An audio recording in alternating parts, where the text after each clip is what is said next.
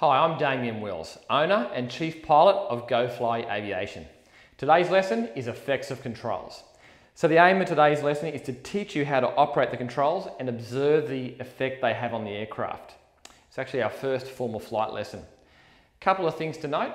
When we're flying, the horizon is always our primary reference, and the distance between the nose of the aircraft and the horizon we call our attitude. Other things to note during your flight training is that between the student and the instructor, when the instructor wants you to have control of the aircraft, the instructor will say, you have control. So you take the controls and you're to say to the instructor, I have control. When the instructor wants the controls back, he'll say, I have control, and you say, you have control. That way everyone's sure on no one's unsure of who's flying the aircraft at any given time. Okay, let's go to our aircraft model just to have a look at our control surfaces today. So here's our model here. So on the outward part of the wing, we have what we call our ailerons, okay, and they're controlled by our control column inside. We move the control column to the left or right. We also have our elevator at the back of the aircraft, and we control the elevator by moving the control column forward and rearward. We also have our rudder, and we control our rudder with our rudder pedals. By moving the rudder pedals to the right or left, that moves the rudder here as well. We also have our flaps, which is situated on the inward part of the wing, like such. Okay, the first thing we're going to look at is the different, what we call axes that we have on the aircraft. Now this might seem a bit confusing at first, but it'll make more sense towards the end of the lesson. Okay, the first axis we're going to look at is our normal axis, and the normal axis moves down from the top to the bottom of the aircraft, like such, in a straight line. Okay. Then we have what we call our lateral axis, and the lateral axis moves along the wing from one wing to the other. And we also have our longitudinal axis, which moves from the front of the aircraft all the way back to the back of the aircraft. In relation to lift, now how a wing creates lift is quite complex, but the most simple way to look at how a wing creates lift is the fact that our wing shape is curved. When the airflow hits the wing, it speeds up over the wing, causing a low pressure on top of the wing, which causes the aircraft to lift. There are a few more reasons why we have lift, but that's the most basic explanation for today's lesson. Okay, the first thing I'll look at today is the primary effect of our elevator. So once again, let's look at the model of the aircraft, and this is simulating our control column. Here's our elevator at the back here. When I move the control column rearward, the nose pitches up in relation to the horizon, and the gap between the nose and the horizon gets smaller. When I move the control column forward, the nose pitches down in relation to the horizon, and the gap between the nose and the horizon gets bigger. So we can say that the primary effect of our elevator is pitch. The nose will pitch up or down in relation to the horizon. Okay, we're now going to look at the primary effect of our ailerons, which is situated out here. So when I move the control column to the right, the aircraft will roll to the right. When I move the control column to the left, the aircraft will roll to the left. So we can say that the primary effect of our ailerons is roll to the right or left. We're now going to look at our primary effect of our rudder at the back of the aircraft here. So as I discussed before, we control our rudder with our rudder pedals. So when I apply pressure on the right rudder, the nose of the aircraft will yaw to the right, like such. And when I apply pressure on the left rudder pedal, the nose will yaw to the left. So we can say the primary effect of our rudder is yawing to the right or left.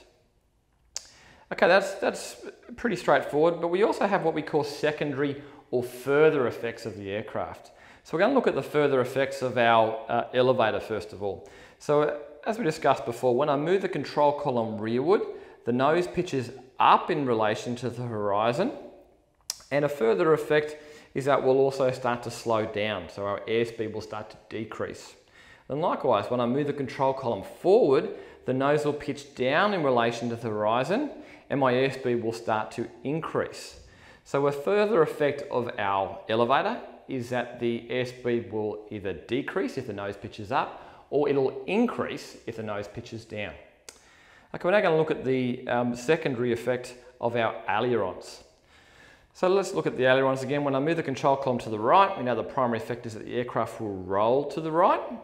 If I actually let go of the controls in the air at that point in time, what will tend to happen is that the aircraft will then slip down towards the lower wing, and then it will yaw in that direction at the same time. Now the reason it does this is when we roll, gravity takes over, we'll start to slip. We have a lot of airflow hitting the back rudder area here, and that tends to yaw the nose in that direction as well. So our secondary effect of roll is that when we roll the aircraft will roll, then slip, and then yaw. So secondary effect is slip and then yaw, and the same thing happens obviously if we roll the aircraft to the left, we slip and then yaw in that direction as well. Pretty straightforward. So now we're going to look at the secondary effect of our rudder.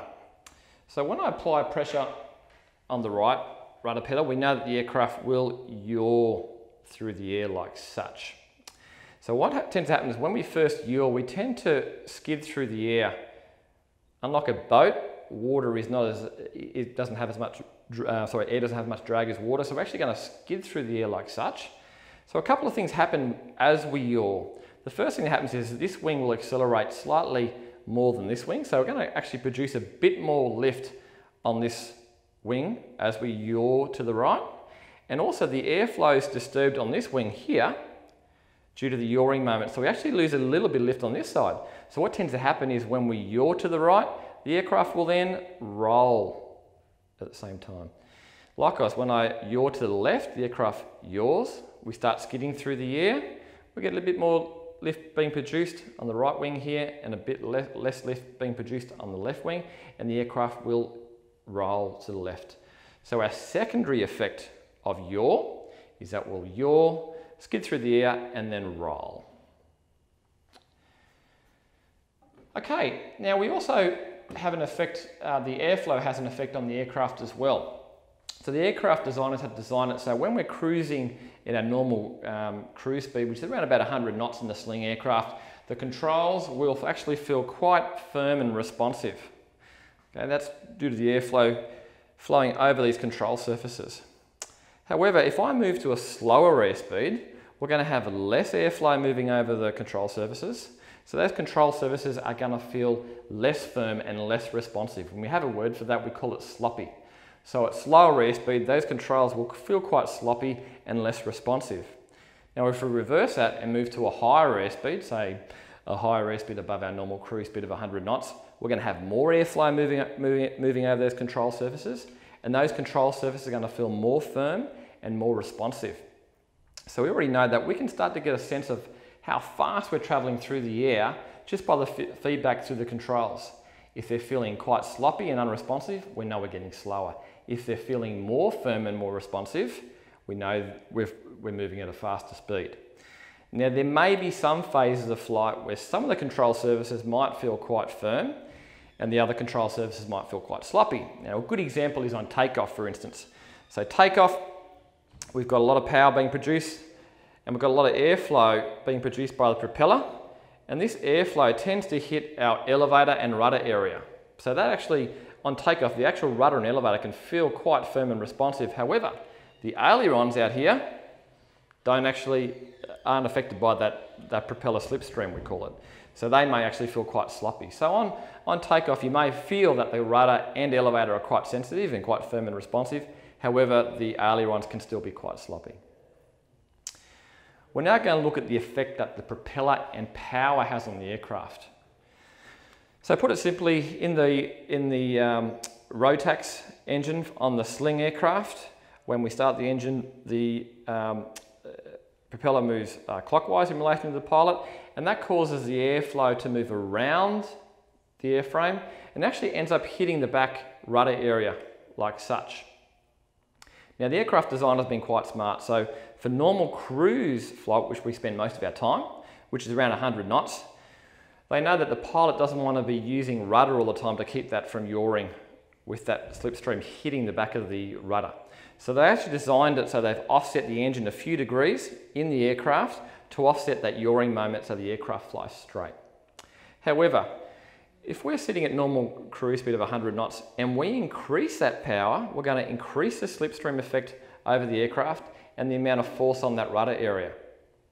And the nose is going to want to yaw to the left.